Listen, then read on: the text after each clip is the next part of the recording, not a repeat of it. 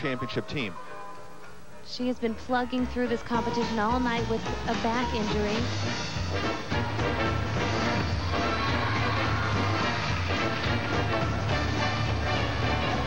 Doni is a very stylish performer. She has a lot of poise for such a young athlete. Earned a gold at the Pan Ams this year with the U.S. team.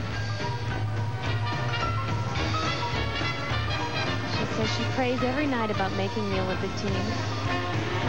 A lot of athletes share her dream, but only 7 will be placed on the World Championship team tonight, taking the first steps toward that ultimate goal.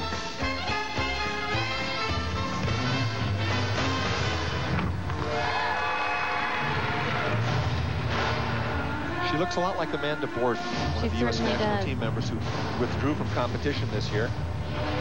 Just for this competition, Amanda is sorely missing from this meet. She's a 3-time World Championship team member, and she will be missed in Savaii, Japan. She's out with a toe injury, but she's not out for the long haul, so she'll be back in action in '96.